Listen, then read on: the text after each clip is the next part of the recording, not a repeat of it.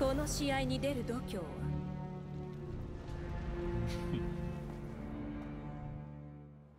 Hey, good morrow to you, and well met. I am Sir Eoth. With Natland around the corner, I believe it is proper timing to release a video on the less known topics of Fontaine, such as the legacy of King Remus, the properties of the Archeum and its consequences on the Research Institute, the fortress of Meropide, the Melusine, and Elinus, and other topics that trace the story of the High Seas. I will not be discussing main story topics, as well as character stories, assuming most people are already well versed in those with how much coverage there is on them on the platform, unless a specific topic ties to a story chapter and gives important information, in which case I'll be sure to mention it.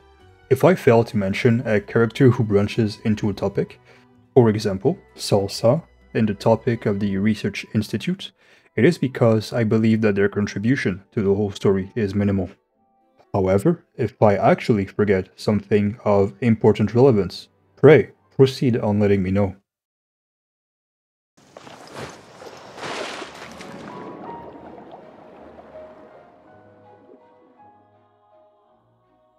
Fontaine established itself as the nation of arts, fashion, and entertainment, covering stage play and musical culture, but also boasts advanced technology, ancient and new, starting with the reign of Remus and Fortuna. It is located at the center of Tevat, an elevation high up above all other nations. All waters in the land come from Fontaine, and the water in Fontaine is stated to be of somewhat special properties. As I mentioned, Fontaine is technologically advanced, and that even before it was known by the name of Fontaine.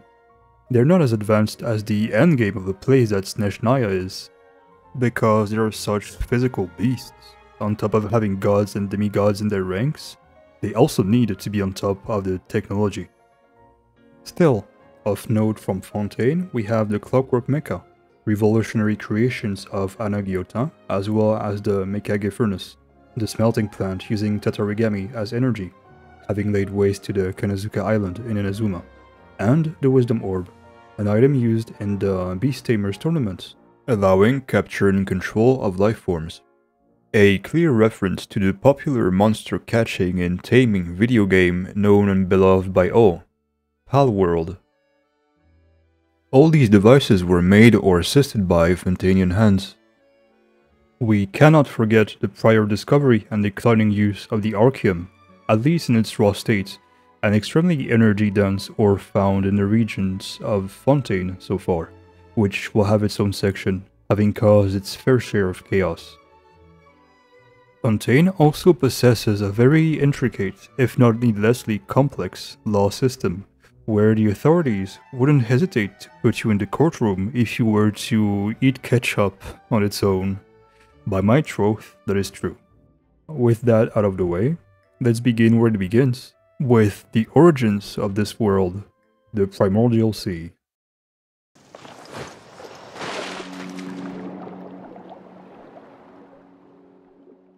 The Primordial Soup, an actual name given to it by some people because of all the consciousnesses melded in it into one. Delicious. This landscape, originating from a time even older than the coming of Phanes, the first descender and primordial one who instilled the heavenly principles, was the source from which most living beings originate from. It once covered the entire world as the lifeblood of the planet. This reservoir of souls pulsated with a beating heart, the original Hydro Sovereign who controlled the Primordial Sea. However, after the Great War that opposed losing Nibelung and his sovereigns to Phanes and his Four Shades, the Dragon of Water had met his demise and was unable to exert his control of the Primordial Sea. Phanes' Shade of Life replaced it with a new beating heart, appointed by the heavens, Egeria, the future Hydro Archon. The first life forms to exist within the sea were entirely dependent on it to exist, and the ones who evolved limbs or wings developed blood vessels of sorts in order to keep a part of the Primordial Sea within them. Such a life form, a single Oceanid, was born from Egeria's first tear. In mythology, they are originating from the Greek myth of the innumerable daughters of Oceanus, a name given to the world-encircling river. From this single Oceanid came all the others. Their abilities are numerous. Beyond their obvious affinity for hydro, they are able to mimic other life forms as well as imbuing water with life, but not sentience, outside of a few exceptions. The downside coming with this plethora of abilities resides in the fact that the more they divide themselves for combat or to procreate, as well as the further they get from Fontaine, the more they lose their abilities and intelligence, which will be slowly regained over time or after they rejoin with bodies of water. This downside also turns into an upside, as Oceanids are capable of merging all together into one greater form of themselves, fusing their consciousness together, but also risking it being shattered by more vile minds. Once this race was fully established, Aegirius sent them to the corners of the world to scout the lives of other living beings, to connect all life like the ocean itself connects the planet. Through these observations, some Oceanids long to become human, and so Aegiria, manipulating the source water to grant them this wish, created the first human species of Fontaine, named the High Seas at the time. Unfortunately, this wish came with a curse, with a prophecy uttering that one day the water of the primordial sea will rise and eclipse this new life, turning it back into Oceanids, taking their bodies away and merging their consciousness into one, marking Aegiria as a sinner. At the dusk of her rule, Aegiria made use of criminals who sought her divine pardon, in order to build what is known as the Fortress of Meropide, by instructing them to head to the furthest depth to protect her secret, or rather her sin, below the sea, which happens to be one of the entrances to the primordial sea, as shown during Neviat's intervention in the main events of Fontaine. Marcel, a human maddened by loss in the experiments of the Netzissen-Kreutz Ordo on the primordial sea, drove him to rediscover that this liquid could be diluted in regular water in order to make it bearable for humans. Through this rediscovery, he created a drink he would name the Synth, a name that borrows French and Swiss culture for the absinthe, an alcoholic beverage that was in fact banned due to its psychoactive and addictive effects. This synth was marketed and became a mainstream consumable due to the euphoric feelings it would create, but also brought heavy undesirable secondary effects to Fontainians who were unknowingly poisoning themselves. These undesirable effects went from a simple loss of focus to more serious effects like paranoia, immense distress, energy loss, and the more severe one allowing their emotions to be controlled. The synth and its creator, Marcel, are both major focus points in the Arcane quest of Fontaine. However, this case does not contain any extra depth beyond what the player is directly informed of during their experience of it. Even diluted, the effect of the primordial sea is so potent that it is able to negate the boons granted to vision holders, such as breathing underwater in Fontaine as seen with Fremine. However, this potency can attract unwanted attention. During the main story arc, we are introduced to the all-devouring narwhal. It is an entity that does not hail from this world and goes from planet to planet to consume their source. Worryingly enough, it is not a single entity as its skin roams the cosmos, absorbing the life out of the planets, turning them into lifeless husks. This entity ended up becoming Sertologi's property, one of the 5 sinners of Khaenri'ah, who holds immense power, being the master of Skirk, who in turn is the master of Child, who makes use of the origins of the Foul legacy transformation, the Foul being Sertologi's title, who considered the narwhal his pet. And then we hear that some dogs are dangerous pets. I wonder if the whale's pet name was Princess. So, the narwhal was doing just that to Tevat, gorging itself by consuming the primordial sea, giving way to the prophecy of a flood that would englobe the whole world, which happened on a smaller scale from the consequences of the fight and how much the narwhal had consumed. This primordial water was also used in an antique Empire of Fontaine, Remuria. It is the Emperor Remus who had made the initial discovery of diluting it with something else for humans to endure it. Instead of water, however, he would use insoluble ichor, a divine blood of sorts. Through that he could negate its effects and void the prophecy for his people, as he attempted to a heavily volatile result, poorly fitting of humanity, which will be discussed in its own story part much later. We are now much later. Let's begin with the story of the God King Remus, the Dark Lord.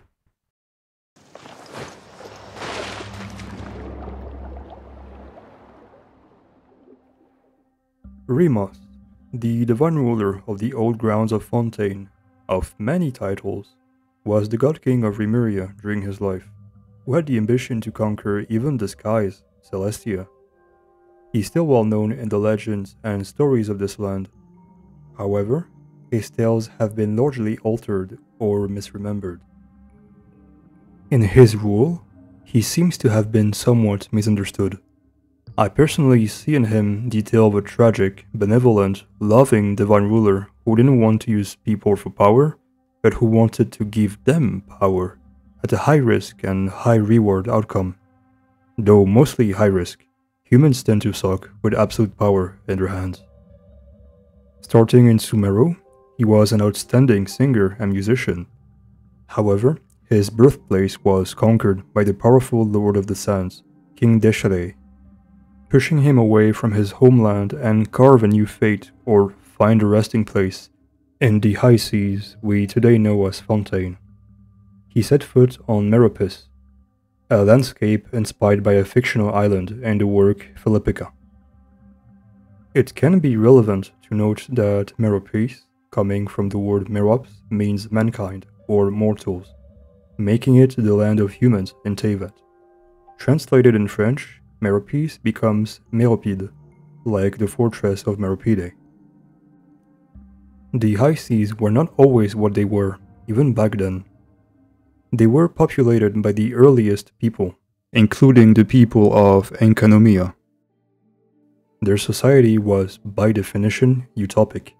They had no laws, no justice, no authorities, yet they lived in a perfect harmony, so much that even envoys of Celestia, the heavenly principles, walked on their grounds.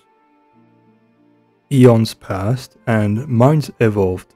These people decided that they wished to be free from the shackles of fate and not be subject to divine control anymore. The heavens reacted the way they usually react when something or someone does not go their way, and, enraged, they unleashed a cataclysm of endless waterfalls. Each droplet of rain could fill up a lake and ravage the land.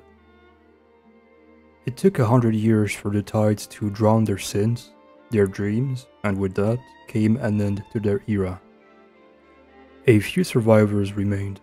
They had returned to a more primal way of life in forests and rivers, regressed and forgotten beyond their wishes of prosperity and freedom, forever swallowed by what is known as the last deluge that swallowed the earth. Back to Remus's times, this is where he came across the remains of a city in ruins, which seemed even older than the high seas themselves, and met something, or rather someone.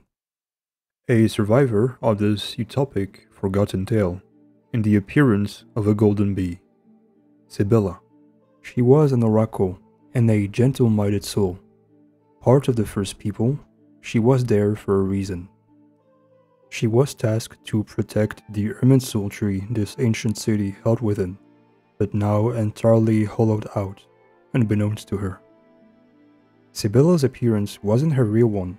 Having survived the wrath of the heavens, her state, body and mind alike, had regressed to the point of what she then was. Following their encounter, Sibylla, knowing that Remus would come here, foretold his and Remuria's fate, which wasn't even a concept in his mind at the time. O traveller from afar, this is no happenstance, but the hand of fate that has brought you here. I was once the envoy that protected the silver tree, but over the long ages I have lost my mind and form. yet my eyes can still behold the future. O traveler, you will once more have cities and subjects. The nation you build will flourish and prosper, and you shall one day rule the entire high sea. You will bring to them civilization and justice, but in the end, that very justice shall be their downfall. Should you still be willing to set out on that journey despite knowing its ending, I will show you the way up.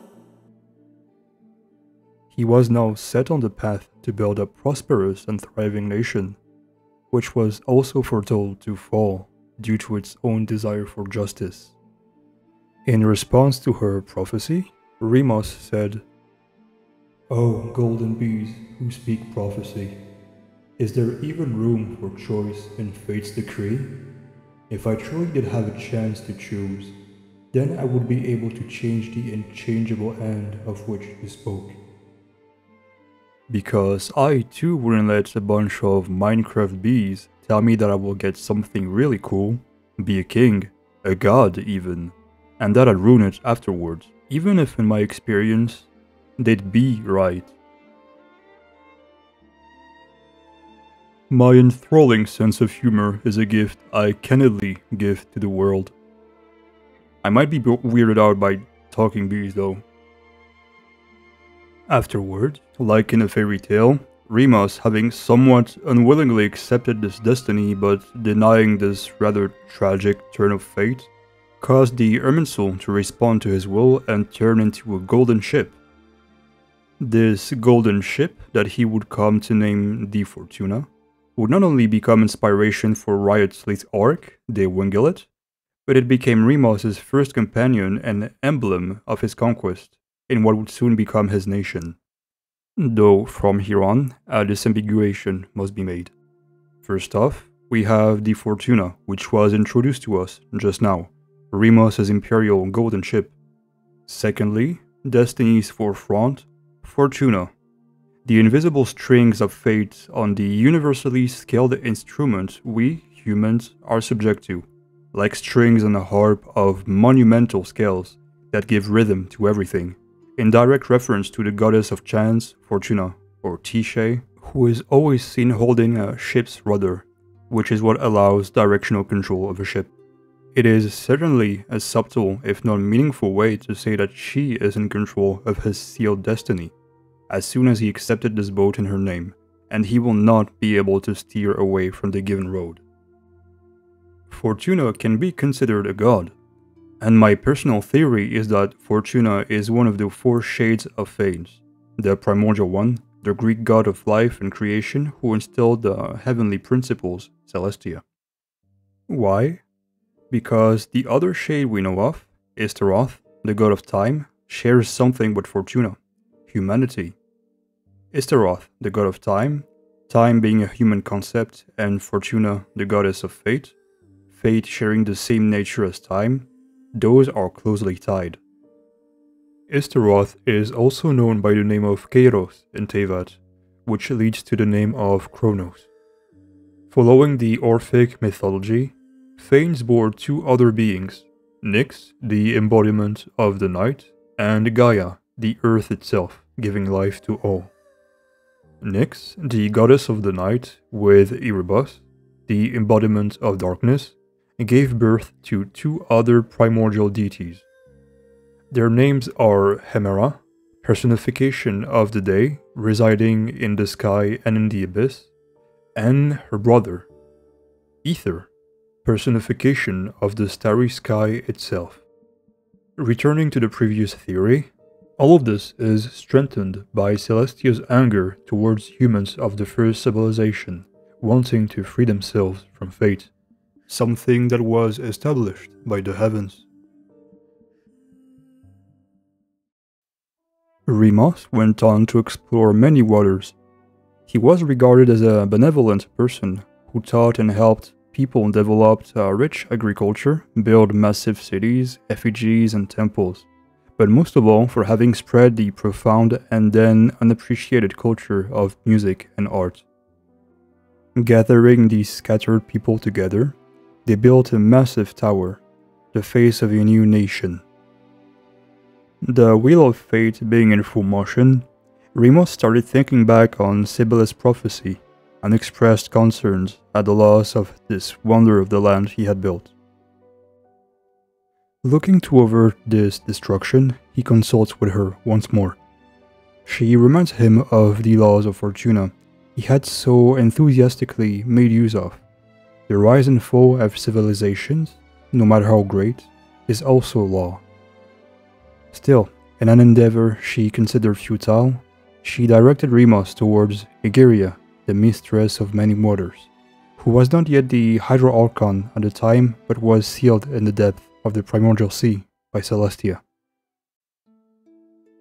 There, Remus came to face Scylla, the Dragon Prince, the powerful ancient vassal of the long Hydro Sovereign, sometimes referred to as Scylla, the Dragon King, which in my opinion is a title only befitting of Nibelung, the leader of all 7 sovereigns who was consumed by the forbidden knowledge.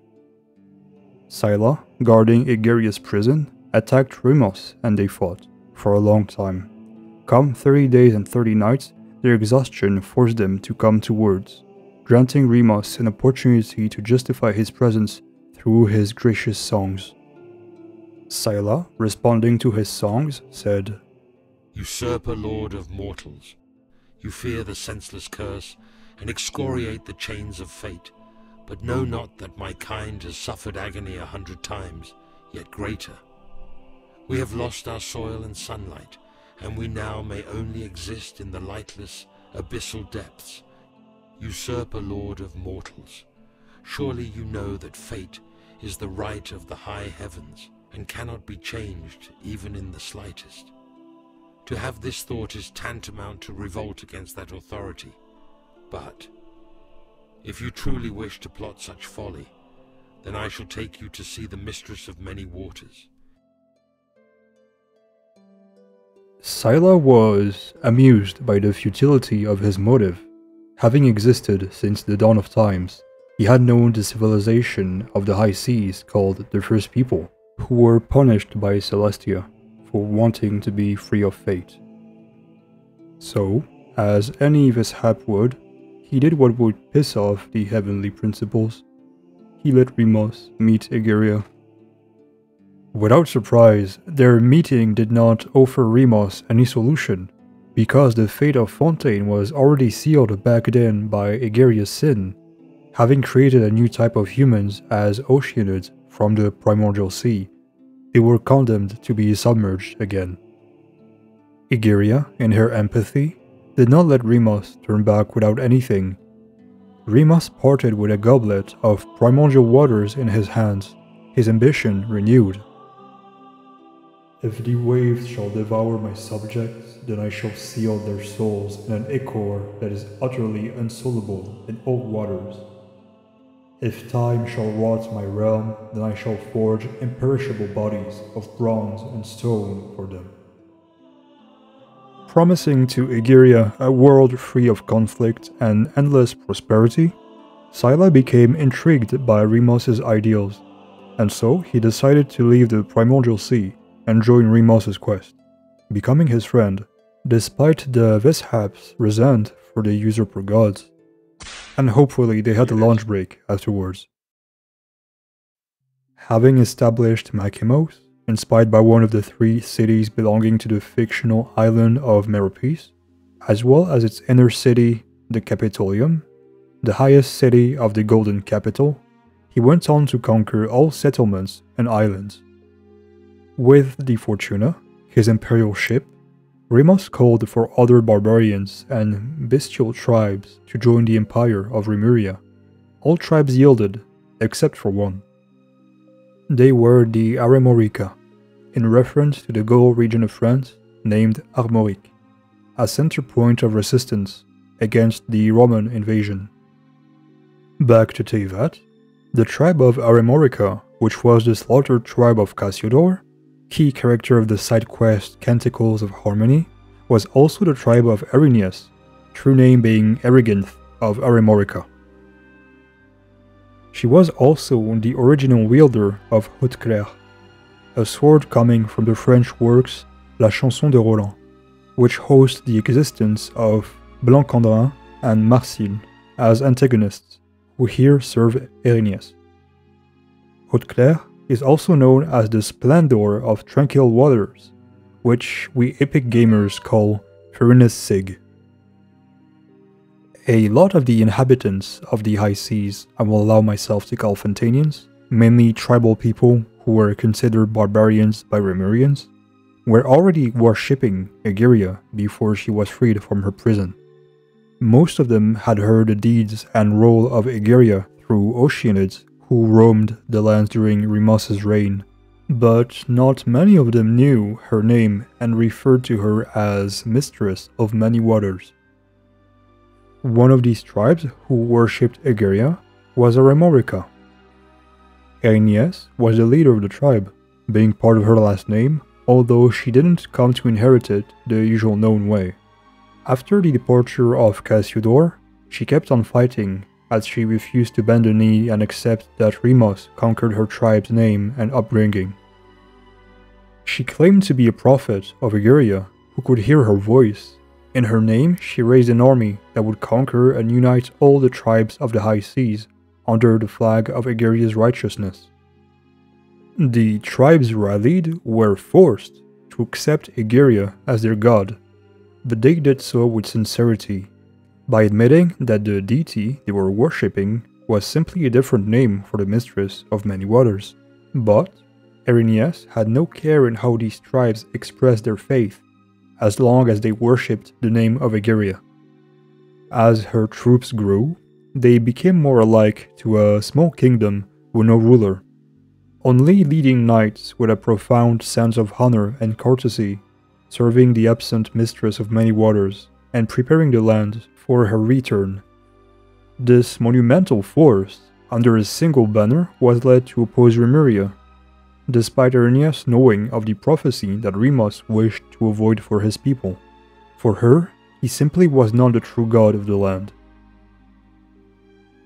She desired to avoid the fate of Fontanians still, to absolve them of their sin so they would not have to suffer the prophecy of the heavens and be dissolved into water. Being close to the will of Egeria, an Oceanid had talked about the legend of the Pure Grail, said to wash away sins and grant all wishes, and so, with this relic as her new goal, she marched on with her impressive forces gathered all around to find this relic and save Fontanians from fate, in her own way. Due to this, by Remurian definition, Erinias was a mad woman who would stop at no atrocities against either the Empire or its innocent citizens, being convinced that only the most depraved and unwell people would follow her, a woman who claimed that she could hear gods.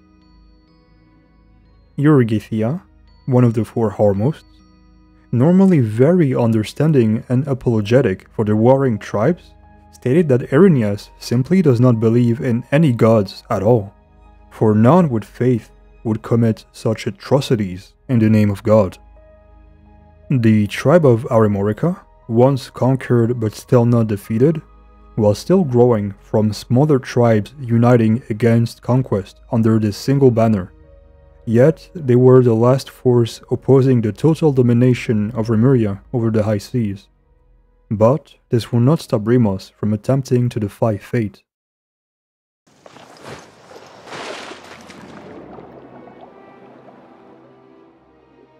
The ancient times, known as the Golden Era and Grand Symphony of the High Seas, began, as Remus now chased a dream of a safe, prosperous, harmonious, and enlightened civilization. Remus's land was shared in power and authority with other humans he believed worthy, named the Four Hormosts, containing, for starters, Boethios, in reference to the Roman senator of the same name who witnessed the fall of the Roman Empire, as well as popularized the personification of fate by creating the Wheel of Fortune, and Entevat, an ex-barbarian with resent for his former people. He is a bright and talented man of utmost devotion to the Empire, and extreme opinions, who became one of the best musicians this empire had known. Cassiodor, a sympathetic and intelligent man in reference to Cassiodorus, one of the two leading Christian scholars of the 6th century with Boethius. Cassiodor left his tribe and his former close friend, possibly lover, Irenaeus, once conquered by Remuria, resulting in him and Boethius becoming like brothers. Euergithia, a kind and loving woman, fittingly so as her name implies Euergidism, a practice done by the blue-blooded, having them distribute their wealth to the masses. Euergithia believed and confirmed that barbarians were not primitive as thought by Remurians, but ignorant by nature. That it was up to Remurians to understand them before the barbarians understood Remurians. Chains were forged from her blood to imprison Scylla later on. And, finally, Aurelius, possibly inspired by Marcus Aurelius Clender, a commander of the Praetorian Guard of the Roman Empire. Aurelius was the vanguard of the empire, being sent with his legions to pacify, often without violence, countless tribes that were not considered civilized enough for the empire. Let's now recall the words of Sibylla. Your empire shall fall amidst the roaring waves, for what fate has decreed cannot be changed. The hidden threads yet bind them, pulling them like puppets towards a tortuously tragic end. Remembering this fell prophecy, Remus actually felt more hopeful than ever before. With his newfound means, the primordial waters, he began his ways to avert the Fortuna's laws from coming into action and free humanity from the threads of fate. He went on to create bodies of stone, an immortal material that he combined with the ichor essence extracted from the primordial water. Through this combination, he gifted Remurians new, eternal bodies. Remus then created the Symphony, which he added to the insoluble ichor, part of their soul, wishing for his people to be able to control their own fate through music. The concept of the Symphony can be a bit confusing, but bear with me for a moment as I try to define it. It is given form by human memory and persona, tight-knit into a melody through musical notation, as Remuria's musical culture was such that even their alphabet looked like musical notes, giving way to a tune which would allow human souls to dwell and have their wish fulfilled through a living melody of sorts. This first step went awry.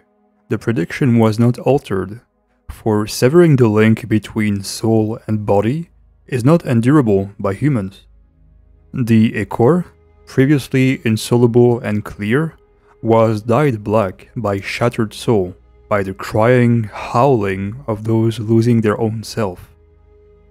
Citizens became afraid of Remus, yet they could not endure the prophesied fate and begged him, their god, for guidance.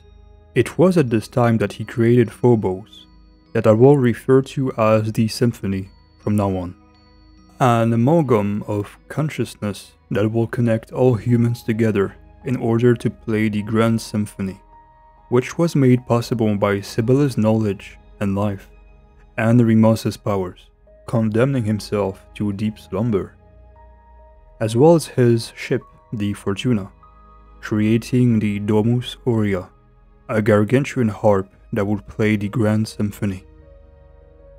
The symphony would come to unite humanity through music, leading them to unending prosperity, allowing them to procreate the Grand Symphony, the eternal partition of freedom, woven by humanity. After all, to master the symphony means mastering fate itself. Unfortunately, it is this very same Grand Symphony, meant to offer freedom and eternity to all of humanity, which came to confirm the indisputable laws of fate and open the doors to punishment and demise. The symphony was made from Sibylla, a being without self whose only desire was to grant all Remurian wishes, including malign ones, This was in direct conflict with the idea of prosperity and avoidance of conflict, which tainted the grand symphony that played. These wishes came from Remurians who developed a superiority complex after having had their being placed into an ichor of primordial water, making them eternal and undying in their giant stone bodies, as well as granting them a true sense of free will. According to them, of course. Sibylla, as the Symphony, came to receive the wishes of Remurians to conquer, subjugate, or eradicate those who were not like them, or with them.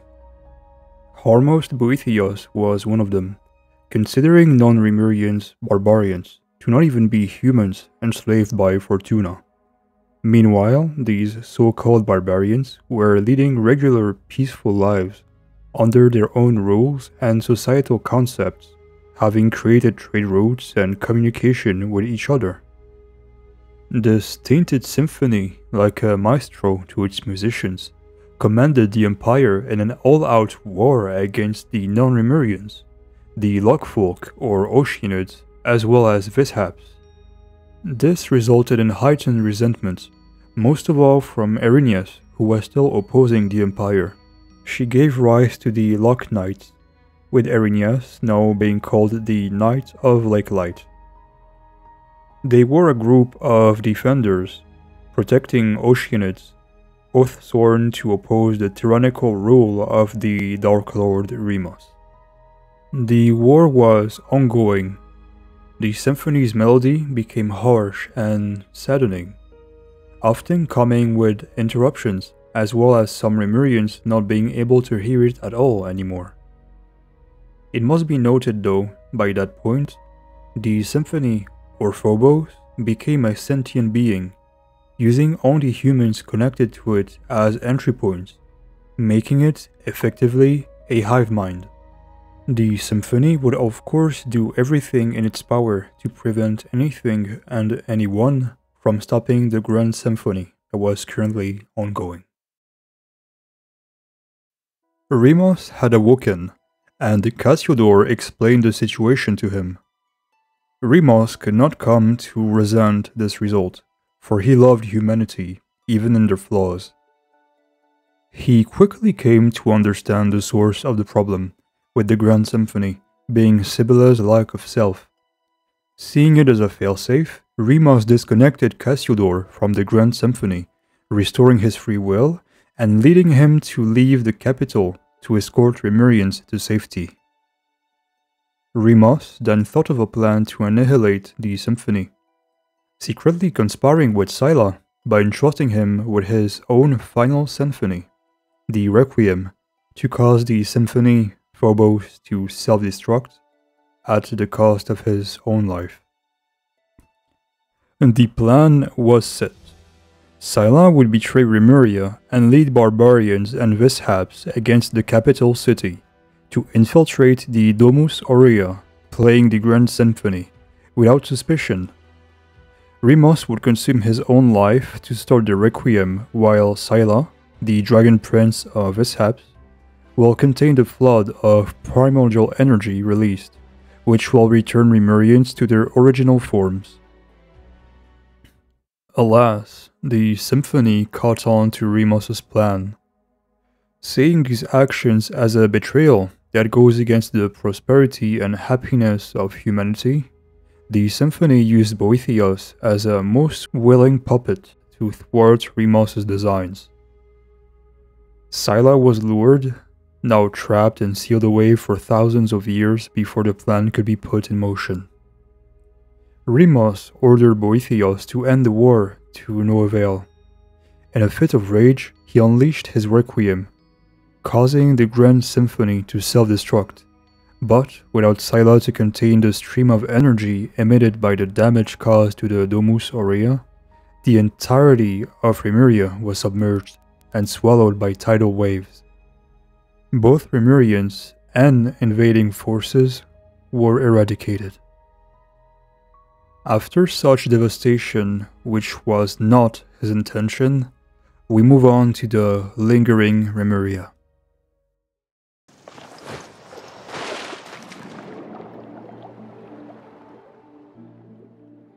We understand that Remus's dreams of the great harmony and the era of humans was not destined to come true, or not yet, and his own creation, the Symphony, was the one to bring his eternal city to its fateful demise.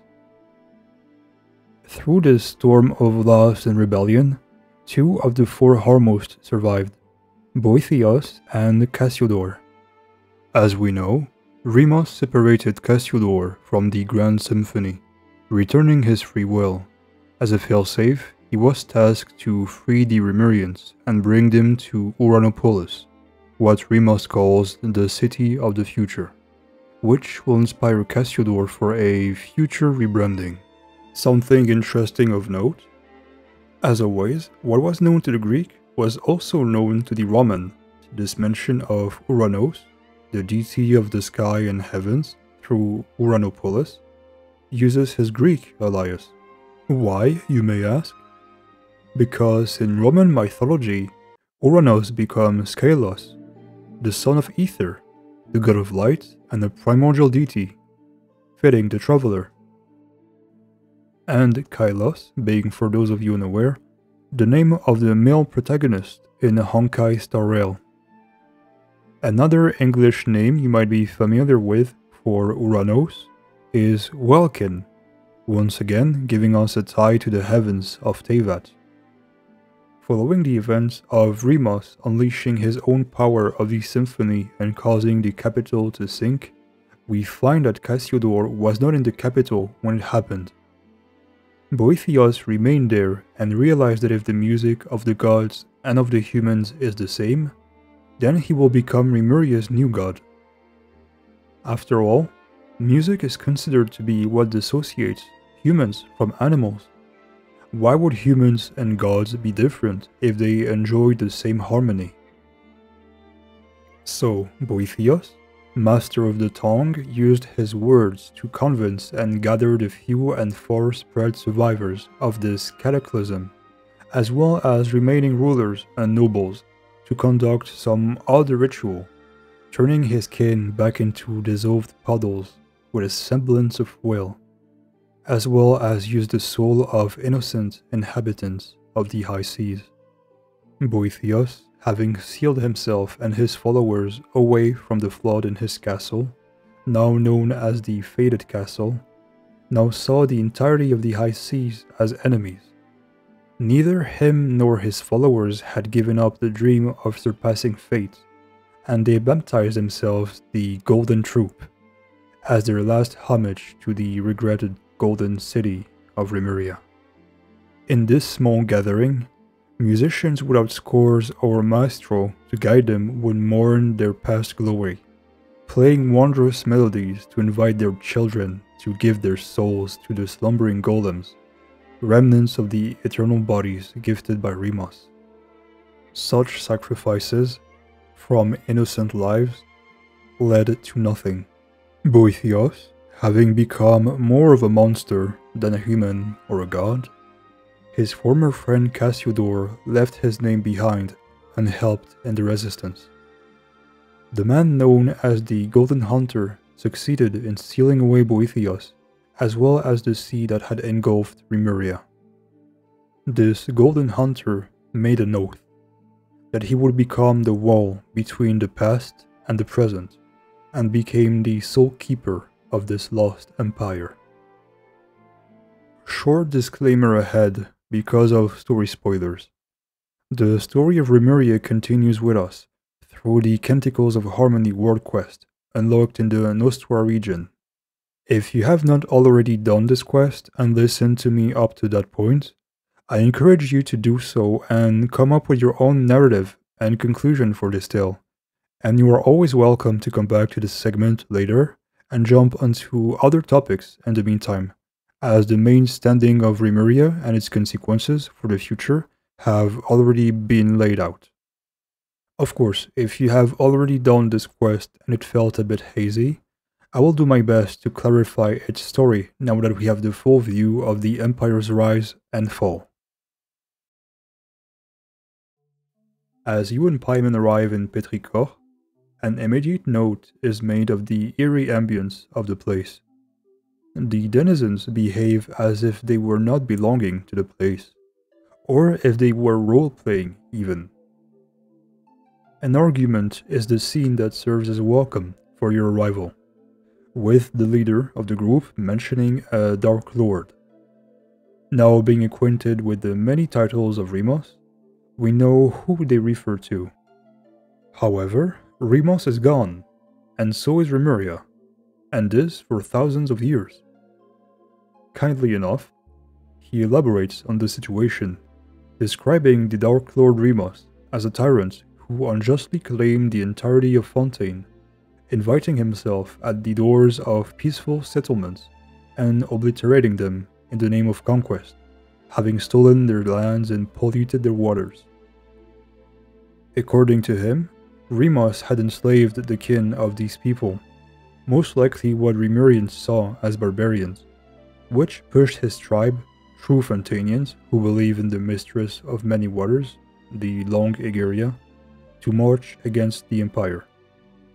They mentioned the name of an Este the Quick-Witted, who helped them, and in gracious exchange, they left him behind. Further down the road, you get a vision of the past, an echo. Hear, feel, think, etc. In this sort of flashback, you are projected in a different landscape, with a voice reminding you of the current day. It is the turning point for the Remurian Empire. Today, Phobos, the Symphony, will sound for the first time. With your very own eyes, you are witnessing Remus's actions, as he mentions a dream where the prophecy came to be. This first endearing voice was the one of Cassiodor.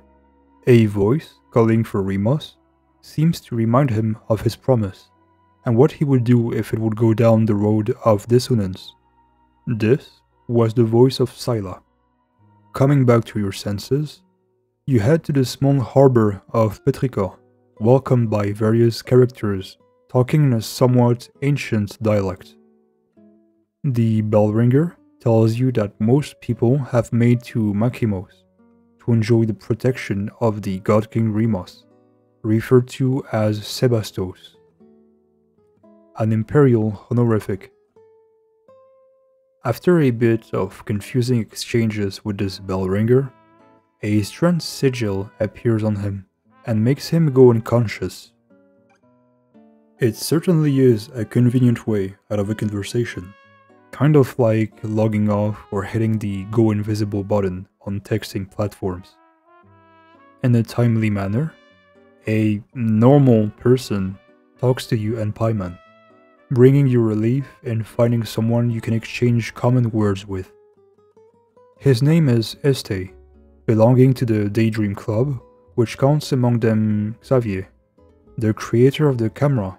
As the traveler, you rush to link him to the earliest mention of this Este the Quick-Witted, to which he answers with confusion. He indicates that with his short investigation, something happened from below the city, in the ruins. A cat then makes his appearance. Este notes that his collar adorns a pattern familiar to him, but that the cat does not belong to him. You ask Este about the ruins and their location, who then directs you in the same direction as the cat had run off to.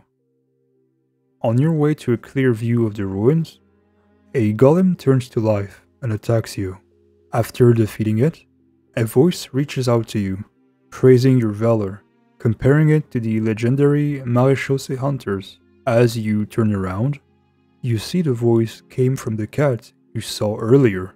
Paimon considers this an oddity, but I am not sure what is so shocking about a talking cat when the greatest empire of Fontaine was built with a talking bee. The cat, having yet to be introduced, invites us to take on the main scene and for heroes to get on the stage and put on an end to the discordant symphony of this ancient kingdom. Afterwards, this mystical feline introduces himself to us as Oranides of Oranopolis. Oranides, meaning elder or son, and Uranopolis, referring to the Greek sky city, built in the name of Uranos, the Greek deity of the heavens, which oddly enough befits the definition of Celestia more than anything else. In all this complexity, Paimon renames him as Ose. Moving on, Cassiodor, now under the alias of Ose, explains to the duo that the boundaries of time between past and present have been disturbed because of the power of the Symphony, sending us back to the not-so-mysterious Golden Hunter who swore an oath to become the spirit keeper of the boundaries between past and present. He goes on to explain what has happened to Petrica, the small city you are in. The souls of its inhabitants were stolen, and the Symphony left in them a temporary sense of self. Ose making a relevant comparison to a glass filled with water being swapped out for wine. Undoing the millennia-old seal of the lost Golden Capital, now known as the Faded Castle, Ose and your duo plunge underwater to follow the feline, who tells you that his mission is to prevent that which has sunk from resurfacing. Arriving in this massive underground area, your feet touch dry soil once more. Upon approaching the windows of this sunk fortress, you are greeted by a giant ethereal whale. This mention is by all means unnecessary. I simply love whales and how magic they feel. The swimming kind you find in oceans, of course. As you find a music box, Ose mentions that it is of special properties, allowing you to control the powers of the Symphony, as well as do beautiful storytelling puzzles. After obtaining this box, you seem to get overwhelmed by some thoughts of the past, depending on the choice you take. After a few exchanges concluding that the music box is still in working order, Ose uses the popular saying to not judge a book by its cover, to which Paimon answers that she feels like Ose is not referring about the music box at all. And how right she is, as we, the special lore Sigma Force of the Impact, now know who Ose truly is. It's Cassiodor.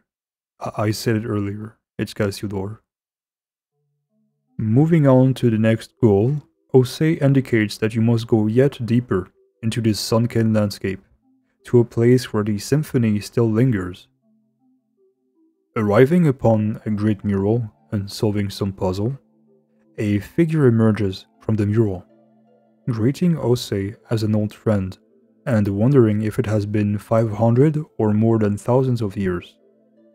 Taunting him while at it about his new form and having seized his more glorious and honorable battles. This figure comes to introduce itself as the now well-established Boethios, the foremost Harmost of Phobos, and not foreharmost of Remus anymore. Boethios had come to survive, it seems, the sinking of Remuria, and escaped the seal placed upon him by the Golden Hunter of old. It is at that moment that Boethios brings back the name of Cassiodor, attributing it to Ose. With that, he reveals the means of his return. His soul was bound to Phobos, the Symphony. Once again, Boethios plans to sacrifice the lives he considered subhuman to give sound to a new grand symphony, sinking Fontaine and having Remuria rise above the waters in its stead. In reaction to the Traveler and Ose's opposition, Boethios, now dismayed, disagrees in turn, to see his skin revert to bags of decaying flesh, enslaved to the laws of Fortuna, or fate once again. In his fit, Boethios finally reveals that the Golden Hunter is standing by you, as it is Cassiodor. An immense surprise, once again, knowing what we know. Oh yes, not so much. He concludes his ramble by mentioning that Cassiodor is the last survivor of Remuria, as well as the only one of them possessing a true free will. In this, we can see a confession of Boethius, admitting that he is not alive, and that he sees his own will as a true one, gifted by the Grand Symphony. He labels Cassiodor a traitor, and that the label of despicable should fall onto him for what he has done to Remurians in the past. By that, Boethius simply refers to his own self being sealed away by Cassiodor and his past plans, as well as numerous sacrifices being put to an end. He then leaves and welcomes you to meet him again in the Domus Aurea. After departing, Cassiodor makes his own comments about Boethius, saying that he is the only survivor of Remuria's fall. From here, Cassiodor tells us the tale of Boethius' choice after the fall of Remuria, which we have gone through just before this part, as well as his oath to protect the world from the revival of Remuria. Things allowing a little more leisure, Paimon does what she usually does and decides to rename Cassiodor as Os, into who we'll now know as the adorable little Monsieur Os, Mr. Bone in French. However, Os originates from Ose, Cassiodor's previous nickname, which means of prophetic kind, or ominous utterance. Or bones. He's white just like bones after all. It's definitely bones. Forget what I said.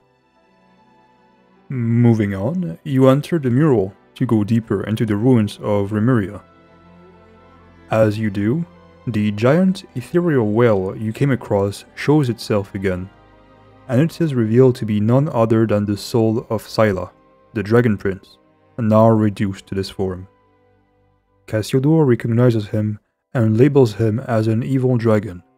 Remember, Scylla had planned with Remus to pretend an invasion of the capital, but no one except them knew, so Cassiodor believed this invasion to be genuine. After discussion, the power of the evil dragon were deemed necessary to breach through the Domus Aurea, and you now begin a short quest to undo the seal placed on Scylla. Arriving to one of the tethers, you are kindly welcomed by a golem, still fully in control of their mental capacity, as they recognize Cassiodor praising his return. This one, eager to put an end to this tale, asks for the news of the outer world. As Cassiodor remains silent, they understand that the war, and in fact much more than that, was lost. Cassiodor has nothing to offer in response but silence and nihilism, to which the golem responds in an honorable manner. We struggled against fate itself. Defying fate is a feat beyond even the greatest of the gods. Our efforts were not in vain. We took up arms against divine destiny. Our deeds challenged the laws of heavens. We resisted that prophecy. We resisted most valiantly. Our deeds shall be carved into this world's history. On these final words, the golem crumbled and broke down, as if content of their own destiny. Moving on to the next tethers, you come across a familiar scene. Indeed, the little act you had seen on your landing at Petrica was this exact same piece, but with the missing bits now being added, as Este's ancestor, Este, yes they have the same name, is now present as a responsible and duty-bound figure, ordering the less honorable legionnaires to cease their criminal plundering.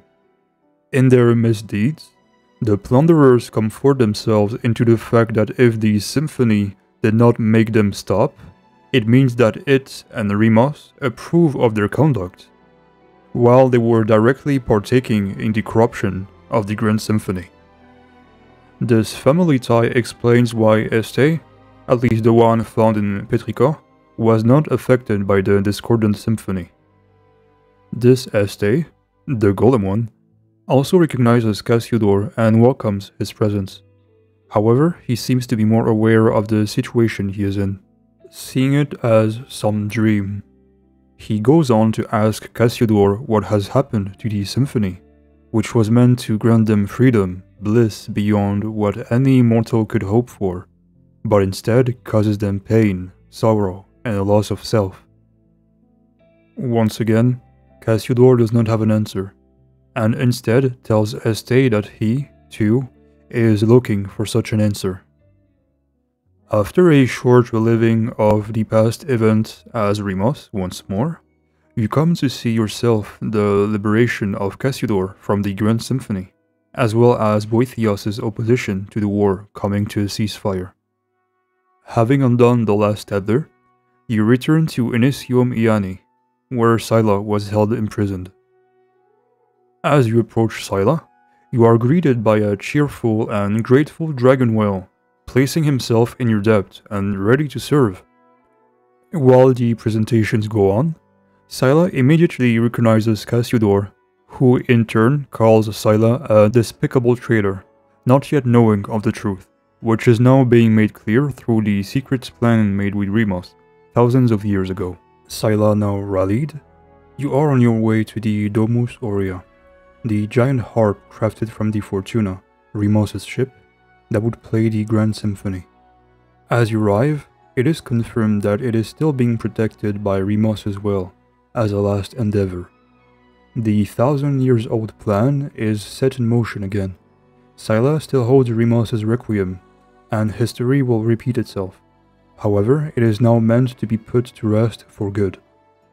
Right at the front gates of the Domus Aurea, you are once again welcomed by Boethios.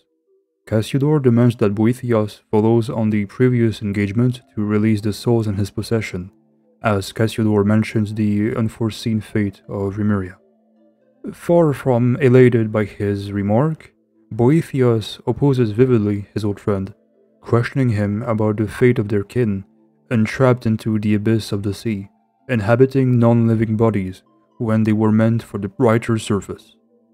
Boethios doubles down and utters that the brief suffering of the citizens of Fontaine is nothing compared to this millennia, if not more, of agony for Remurians. As if out of himself, or to a certain extent not himself at all, Boethios speaks of his allegiance to no god, no king, but only to the empire of Remuria and its established ideals, calling Remus unworthy of said ideals and referring to himself as the savior of the nation, having come to succeed in the recreation of a symphony, although disharmonious. In a final exchange with Cassiodor, determined to follow his justice, Boethios assures us that this world that he considers inverted will bear witness to his conquest of the heavens, continuing the ambition of Remus. And what Boethios had just mentioned is, with other analysis, other mentions that adds to the theory that the sky of Teyvat is fake, fabricated by the heavenly principles, and the underground leads to the real world. It's also possible that Boethios meant that it is inverted because Remuria should be in the surface while Fontaine should be sunken. Following Cassiodor, who had launched towards his old comrade and brother, you and him both get transported inside of the symphony, an alternated Domus Aurea coming from Boethios' cognition. One could call it a palace. Returning to your senses, Boethios welcomes you within his symphony, in an oddly different tone, now acknowledging your presence, directing his words at you and no longer exuding any sort of arrogance, zeal, or hatred for the barbarians he earlier pictured you as. This Boethios recognizes that you are not of this world, as the symphony is unable to read and connect your being to its own. This voice, still of Boethios, now mentions you are far above the masses, so much so that other mortals may compare to insects to you. Admitting that your power is greater than his, he reveals that he had in fact become one with the symphony, and that any action you take against him shall not put an end to his will. Taking his leave with you entrapped in this space, you are forced to fend off a legion of golems. After a moment of fighting, a familiar voice reaches out to you, making itself known as one of the shades of Cassiodor, who offers you some explications.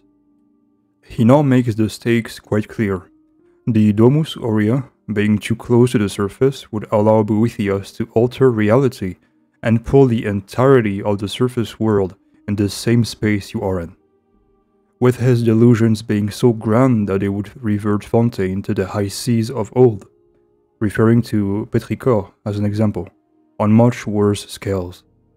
After telling you all that, it is made clear that, yet again, you are the unpredictable factor that is able to disturb any masterfully crafted plan that doesn't know about the sigma-pilled individual that you are. Then, Cassiodor opens the doorway for your soul to return to its body. Reunited with Paimon and Scylla, the latter reminds us of our goal, breaching the actual Domus Aurea. With this, Scylla makes an interesting statement, avowing that the chief strength of the Dragonborn, which includes Vishaps, mostly lies in their powerful flesh. This may imply that Neviet, one of the Hydro Sovereigns mentioned in Enkanomia, who was seeking rebirth in a pure vessel as a human, cited as far back as 2021, has not yet reached his full greatness, even with his authority as a true sovereign restored, until he would be able to restore his old body. Although it is a possibility that this statement does not include sovereigns, for they are the purest primordial beings of the Light Realm, which is the original world coming even before Tevat. Experiencing an additional vision of Remus's past choices, you are taken to the moment where the plan between himself and Scylla was being designed, that we covered earlier into the dusk of Remuria. Scylla, having reminded Remus of his original promise to Egeria, the usurper of many waters as Scylla calls her, which was to free humans of Fortuna and break the concept of fate that the heavens had imposed on humans, which was the sole reason Scylla had accompanied him to the surface world. In a similar fashion to their initial meeting, Scylla was amused, surprised, and fascinated by the plans that Remus was able to craft, inviting chaos into his own golden capital and surrendering his life for his people's freedom. Scylla was troubled by these 1,000 years or so of regret from failing his part of the plan, wanting to conclude his side of the deal and make use of Remus's requiem granted to him so long ago, to free the souls of the still lingering Remurians in their stone shells. After restoring the golden waterways and going through a simply magnificent and dazzling underwater choreography, accompanied by one of the heaviest emotionally charged OST in the game to open the Domus Aurea, you finally make it inside. Attaining the center room, Boethius is standing at the ready, once again greeting you with his usual persona, with Cassiodor faking his acceptance of this ritual. He now begins against you a battle within a stone vessel at his control. This control is, in fact, very quickly annihilated by Cassiodor, reminding Boethius that he, too, was a Harmos, and that by having joined himself with him there, he was no longer the single conductor of the Symphony, and by extension, this gruesome vessel of souls was giving you a major advantage in this battle. After the fight is put to an end, Cassiodor and Boethius' souls are ejected altogether, and return to their cohesive state. Or not quite so, actually. Boethius is being strangely quiet, for behind something is about to reveal itself. It is actually Phobos, the Symphony itself, who was expressing itself through Boethius since the fall of the Empire, claiming to be everyone, every soul, and every moment.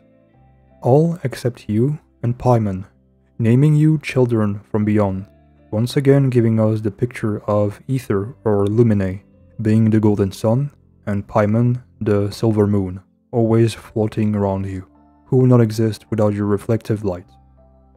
Here, the Symphony, in a fully exposed persona, reveals that this chaotic state of affairs is simply a result of humanity's vice and immoral wishes, having tainted it and resulted in this tortuous fate, believing it was granting everyone happiness by having executed every wish that the Remurians, connected to the Symphony, expressed.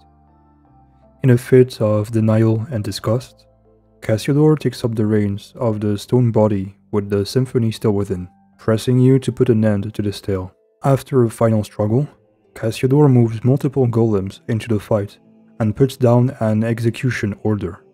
Having reached his wit's end and sacrificed himself for this grievous blow to the Symphony, Cassiodor is satisfied with seeing the end of his fated road and having completed what he was meant to. Accepting the end of his story, he presses you on to play the Requiem for his and Remus's wishes of rest and freedom, as opposed to the prosperity and eternal glory for his people.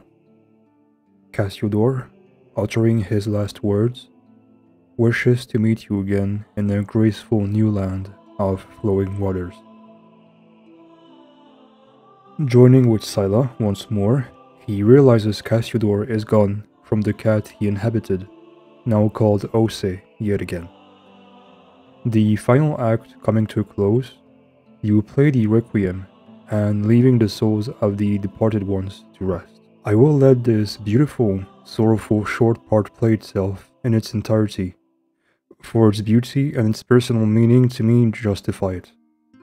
This is also in memory of my dearly loved cat, now departed on the same day I played this Requiem, accompanied by Ose, to my cherished Bloom.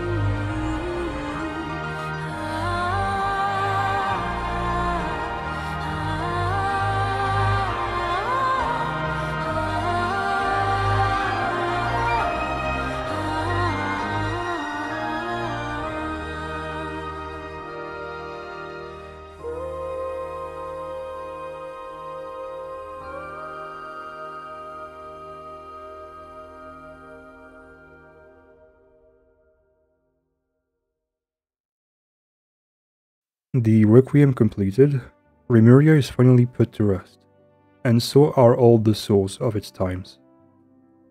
To this day, Remuria is remembered by people of the land as an apocalyptic experience of a handful of humans, attempting to transcend what remains the inescapable laws of the world, but also, far into the past, gave way to the rise and acknowledging of the first Hydro Archon, Igeria, which will be the next topic covered on this video's full release.